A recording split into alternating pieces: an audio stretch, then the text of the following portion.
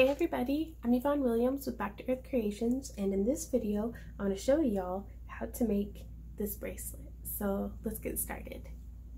Here's the prototype of this piece that I had made. I had started out by sketching loosely what it was going to look like.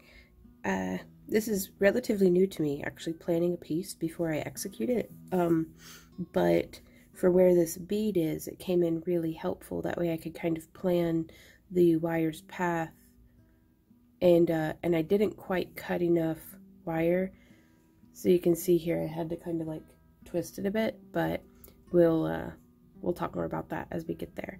So today I am using Parawire because I love their stuff and it's super good. This is not a paid endorsement, but they are super awesome. I've been using their wire for probably like 10 years, and it ages really well. Their enameled copper stuff does. They also carry silver filled, which has a much thicker silver plating on it, so it oxidizes and behaves very similarly to silver wire, but you don't have to worry about like the price as much. But I'm using 16 gauge in their vintage bronze color, and I'm going to cut off significantly more than what I thought I would need. In the prototype, I didn't want to be wasteful, so I gave myself a little, I was skimping on the wire a bit, but they're affordable enough, especially with their enameled stuff, that I'd rather, not waste, but like I'd rather sacrifice an inch or two and be able to design freely. And yep, so there's all their info and stuff. There will be affiliate links down in the video description to where you can find the tools and bracelet base and other things that I'm working with. So anything that you purchase through those links greatly helps out our channel. So on this one, I was using 28 gauge in the vintage bronze as well, but I'm actually going to be using their silver plated titanium color. For this tutorial's sake. It gives a little bit more contrast, and honestly I think it's going to look very cool with the steampunk theme. So I'm just pulling off 2 full arm spans, and I'm about 5'4", so let's call it 10 feet of wire, which they're bulk spools. This has how much? 2,000 feet. You can get a lot out of one of these spools. And I found one end of the wire, and I'm coming around to find the other. Well, and I just threw it on the ground. So find the middle, however that comes easiest to you, if it comes easily at all. I'm gonna change the angle of the camera a bit, and I'm going to begin in the center of the piece and the wire. There's just dog fur everywhere. I swept, and I swear it just stirs it up into the air more than anything. So yeah, I'm gonna do 1, 2, 3, 4, 5 coils. Move that into the center. Add in our other wire. Where goes the doggy hog? And then wrap twice around both. Hush, puppy, it's okay. It sounds like there's a neighbor outside or something. How dare they? So twice around both. I don't know why, I just prefer working from the other angle. So 1, 2, 3, 4, and 5. And then wrap 2 around both. And if you're having trouble, I like to just split it just a little, just give it a little bit of a bend, so that way our top wire is pointing that way, and it just makes it a little easier for me to get in there. So I am going to 4, 5, repeat this until I have about 1.5 inches. We're going to want, and in fact I can go in and count. I've got 1, 2, 3, 4, 5, 6, 7, 8, 9, 10, 11, 12, 13 repetitions. So I'm going to go ahead and do that, and then I'll meet you all right back here. So I actually did 15 repetitions just because I felt like it. And as I was weaving, I was thinking about, I really wish that I had maybe started out using 16 gauge wire more frequently, because for the longest time I stuck to like 20 gauge or 18 gauge for my core wires when I'm weaving, and they bent so much more easily. But the 16 gauge is very good about it, just stays where it is. I didn't have any problems with like warping or anything. So if you're having trouble keeping multiple lines of wire behaving and all like sorted in their rows whenever you're doing multiple like core wire weaves, maybe try out some 16 gauge, a heavier gauge. And also you could do this with the 16 gauge. It could work well with up to 24 gauge, but again, I think the 28 gauge is very easy, very malleable, very, you know, nice. So again, for just starting out, if this is your first weaving project, I would recommend trying out some 16 and 28 gauge wire. Now also, let's take a look at this bracelet. For our side beads here, I used 8mm round rose quartz. And then for this bracelet, I'm actually going to be using, it's a 10mm, like little, I don't know, like sprocket, like, I don't know, it was steampunk themed strand of beads from like Michael's. So, and the way that I secured this in here is I used, let me grab a tube of it, this stuff, DevCon 5-minute epoxy. I just mix it up on a scrap piece of paper with like a toothpick and put just a glob in and smush and oops, and then throw it. You can see it's very durable. But that's how I do my cabs and stuff as well. You could use E6000. I don't know. I'm not very good at using E6000. I think it's because I always try to use too much of it, because I treat it the way I would an epoxy, and it doesn't, like, that's just not how you use it, I don't think. So, oh no, the kitty is being harassed by the dogs. So now we're going to come through and start shaping our wire around. I'm just using my fingers, but you could totally, in fact, let's try it. If you have like a wooden dowel or a ring mandrel or something, we can get in here and use it to shape our wire. And that's probably, yeah, that works a lot better than just using my fingers. Now I've made it much smaller than what it needs to be, but I like that, because now we can just expand it just a bit, and it's going to fit very nice and snug against the rest of our work. So you can see it sits pretty comfortably there, and I am loving this metal color combo. So now we're going to follow around into our side weave here. So the way I'm going to do that is we're going to split off. I'm going to move our long weaving wires off to the side. That way they're still there, but they're a little bit out of the way. And I like to use these stepped pliers. And we'll find the one that's pretty close to our bead size, as I thought it's the 10mm. And I'm going to get in here, split that just away a little bit more.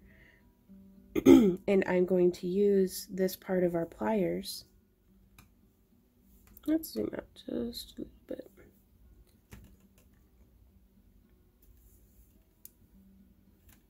And I'm functioning with this side, the side that's between me and the work, as the front, and the side that's facing the table is the back, just so y'all know what I mean when I say words. So I want to make sure to have this wire go across the front on both sides. And I'm being sure to not squeeze too much, because this is still a very soft wire, so I don't want to leave like plier bite marks. And you could just use a knitting needle also. I like this tool because it replaces 6 other tools. Or I do have some like loose mandrels that like one has this size and the other has those sizes, but I always lose them. So now We've twisted around that side. Let's go ahead and do the other side, because I don't know about y'all, but symmetry can be pretty difficult to achieve in a lot of things, actually. So anything I can do to make it a little bit easier. So whenever I do one step on one side while it's still fresh in my mind, I'm going to come through and do that same step over here on the other side. And so now, splitting my weaving wires off to each side. Let's test and make sure that the bead fits okay. Oh, it's just a little big for it. So what we'll do then is we'll just kind of push on that. See how that enlarged it a little bit? Not quite enough though. There we go. And we could have just as easily just shaped the wire around the bead. I say just as easily, but I have a really hard time with that sometimes. Just getting the wire to sit just where I want it to. There we go. Okay, so now that we have those at the proper size for our beads, I'm going to thread this wire between the back and the front. That way it's just sandwiched between them. And I'm going to thread our bead on.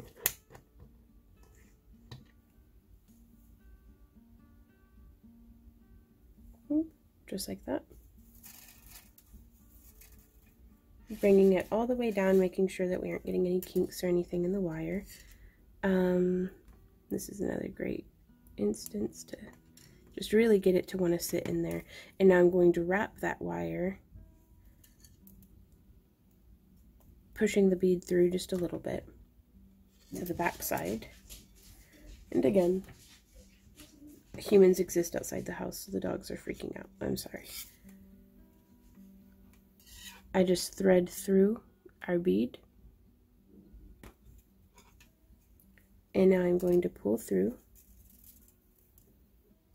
Oh, got all tangled on my pile of pliers. And so now you can see it just snaps right in place.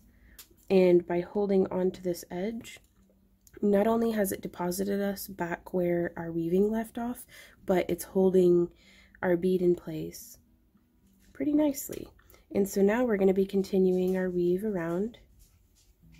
And so I'm just going to come to the back. And I'm going to go, ooh, let's get that a little bit closer. 1 and 2 rotations. It's a little bit wonky there. Let's see if we can get it to be less wonky. Maybe some smushing is in order. Smush. Yeah, that did the trick. Okay. So hooking around once and twice. And then 1, 2, 3, 4, 5. Now I still wish that I'd had like another inch to use. It uses up way more than what is intuitive to me to make that loop around. But live and learn. 2, 3, 4, 5. There's 2. 1, 2, 3, 4, 5. And we're just going to keep repeating this as we come around, kind of just shaping it. So there's 1, 2, and you could do this with, gosh, any weave. I just like this one because it kind of looks like it, reminiscent to me of like the little sprocket edges and stuff. I don't know. You can do whatever you want. I thought it cool. 3, 4, 5. Smoosh. 1 and 2.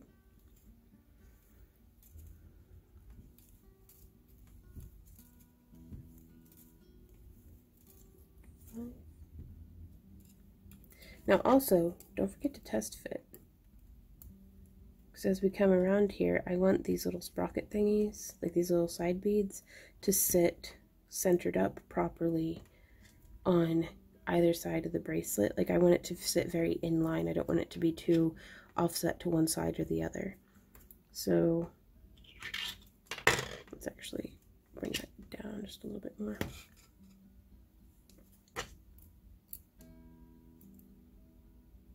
That's pretty cool. I think I like that. And so now this guy is going to want to come around like that on this side. It's just letting me know how much further I'm going to have to continue the weave. Yeah, really wishing I'd given myself a couple more inches still on the wire, I guess the backside wire. Excuse me. 1 and 2, and then there's 1, 2, 3, 4, 5. Now also, just to keep the video a little shorter, I'm going to have it to where we'll just repeat this same thing on the other side but off camera, because it is literally like exactly the same. And then we'll meet back here to so if you need help, just rewatch this segment of the video again for the other side, and then we'll meet back here for attaching it. But we're not quite there yet. 4, 5. In fact, I don't know if I'm going to have enough. Dang, no, but because I wanted this to be like the back side of like a really cute spiral. So I'm gonna let's do 2 more and see what happens.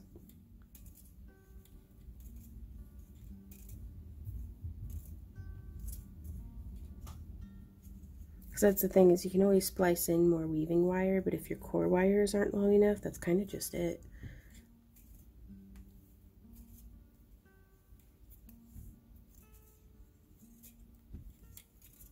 Okay.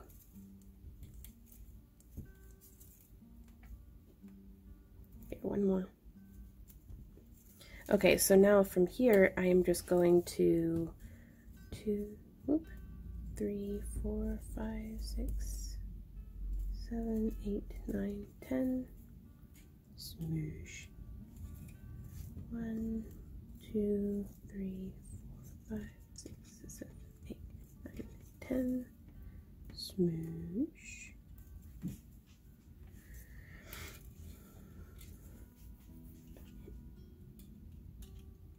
And so I'm going to pinch right here and just start to kind of bend around.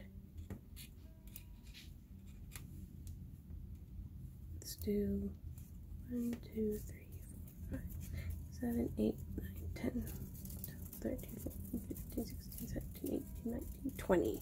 So we ended up doing a total of 40 repetitions. So I'm not going to snip it though. I was about to. I don't know if you saw, but I was about to, but don't do it yet.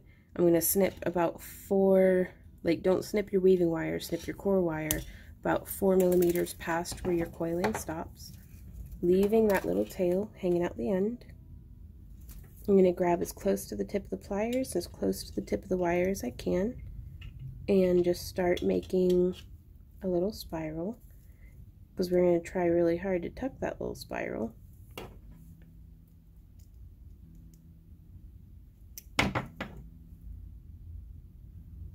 Good opportunity for nylon jaw pliers to just kind of grab and come in. Grab, did I? Yep, I did, didn't I? Goodness. Well, grab a little farther up, smush it in. It actually worked better without the tip. Cool. And so now we'll take this part and bend it around just a bit, and now do a little. So that's very fortunate. I feel like we ended up with just enough, like just barely enough. Normally I like a little bit of a bigger spiral, but you kind of see what we got going on here. So let's snug that up, shape that around. Cool. Yeah, I think this will be just fine, you guys. So now let's do that same exact thing on the other side. One problem is I wanted my tail wire to be exiting. Like right now it's exiting on the front. I want it to be exiting towards the back. So before I get carried away on the next side, I'm just going to poke this through right there. Bring it around, making sure no kinks form as much as we can. Yeah, there we go. Okay, cool. Okay. So yeah, same thing, other side, let's do it. So I'm finding myself wishing that I had waited to do the little spiral until I was at that step for both of them. That way I could have measured, you know, exactly how much and had them been very, very symmetrical, but I did not. So I'm gonna guess. And a way that if you don't want to guess is we could go ahead, just start from the end and start making a spiral and see what happens, but I really think I'm gonna cut right here. Hope that works. Because you can always trim off more, you know, but you can't add on more. So yeah, you can see that definitely.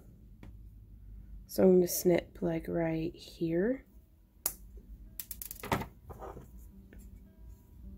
Now something also to keep in mind with these flat beads, if it doesn't fit perfectly, you'll get some swivel on them. But once we've attached it to the backing, like the bracelet base, I don't think we're going to have to worry about that too much. Just something to be mindful of. Yeah, that seems like it's going to work out perfect. Hopefully. There we are. Give it a smush just for good measure. So now we still have our wires poking out the back side like this. I'm going to trim this one back. You only really need about like 10 to 12 inches. Anything else is just going to get cumbersome at this point. And if you're very short on wire, this is an opportunity to go ahead and splice some in. So I'm going to come in and just push this onto our bracelet base. Get that shaping going. I'm really happy with that so far. And you can see once it's on there, these beads aren't moving. Now I do want to turn this so that it will just be in line a little bit more with the bracelet. And so also, if the same way that we mounted up these beads, I don't know what is going on outside that's freaking the dogs out so much. This bead actually had a hole going through it, so we could have just mounted a bead or something in the center and had made our own bracelet base, or even I think this would be beautiful as a necklace, maybe angled up a little bit into more of a U or a V, or worn as a choker even. So the concept can be translated into a lot of different designs, but today we're going to focus on the bracelet. So our wire is exiting out the back here, out this way, and I'm just going to bring it around and hook around right there, bring it up, and let's see if we can't hide it still, but just hook it around and pull down. Yeah, that's gonna work out pretty well. And I only need to do that like 2 or 3 times because I still want to come through and stabilize at other points. So we've done that twice. I think that'll do. And now we're gonna come up through here. I've got that little space up and through, and I'm actually gonna hook over back down to through the bottom. Man, that puppy is just fretting. I don't know if y'all can hear him, but he's having a rough day. Sorry, I said rough and it's a dog. Anyways, if you can't laugh at your own puns, then what's the point? And now I'm just wrapping to the base wire itself. And the wire is getting a little short, so there's not as much for me to hold on to. So I'm just going to grip and pull through, thread through, grip, and pull through.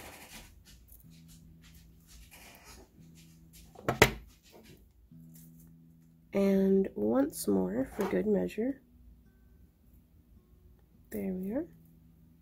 Now also you can expand on this too. You could add all sorts of, you could have done this with like 5 core wires or something. Like there's no rules for this. There's no right or wrong way to get this done. So I'm going to get in here close as I can and just snip with my cutters. And then I'm going to smoosh that down. Make sure there's no little pokey bits. And now we get to do that same thing on the other side, and I completely forgot what I did. So, yes. We're exiting out the side here. And we're going to bring it around and hook and bring it around. And really, so long as you're consistent or you like the way that it looks, just get it sewn on there. There we are. And so now we're going to come through. We bound it down. We could, if you want, do a 3rd rotation on this side. Why not? I've got a little bit more wire.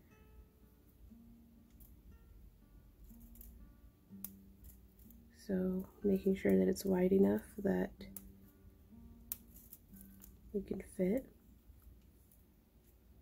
Bringing it down. There we go. And now I'm going to come up and through right here. And you could use just any hole or a little crevice or space or anything, anywhere that you can just slip the wire through. Really feel like I need to have ended on the other side, so yeah, just to maintain that tension. So it's not exactly the same as the other side, but if I don't tell anybody, they might not know. And then just coming through, and this is holding down that wire, and then we just stitch it to the base.